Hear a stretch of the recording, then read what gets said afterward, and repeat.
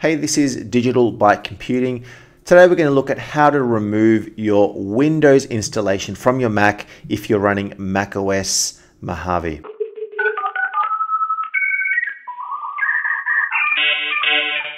So here we are logged into our Mac and we've got Bootcamp running. So I've got Bootcamp right on here and I've got Windows running so that I can boot into Windows or my Mac, vice versa.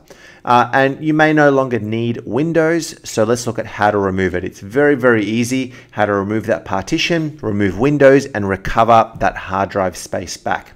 So you go into the spotlight up the very top and type in Bootcamp and enter, or just boot, and that'll come up. And this is essentially the Bootcamp assistant that you would have used when you first installed Windows on your Mac. So we're going to click on continue.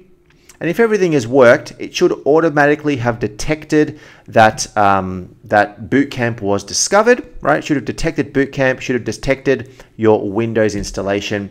And it's going to give you an option here to restore your disk back to a single volume.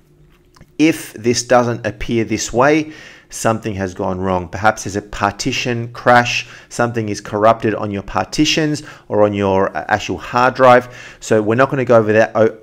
And we're not going to go over in this guide how to fix that, but feel free to comment below if you do want some help on how to get through that. This is assuming that this has all worked correctly. You've got this in here and all you want to do is click on restore. And if everything has worked correctly, your hard drive will be repartitioned and it will say your Windows partition has been removed and your disk has been restored to a single volume. You'll see that Bootcamp has now disappeared. And your Macintosh hard drive should now be that full size again. So you can literally just quit out of that and you are done. So that is the simple guide on how to remove your Windows partition, your Bootcamp partition from your Mac.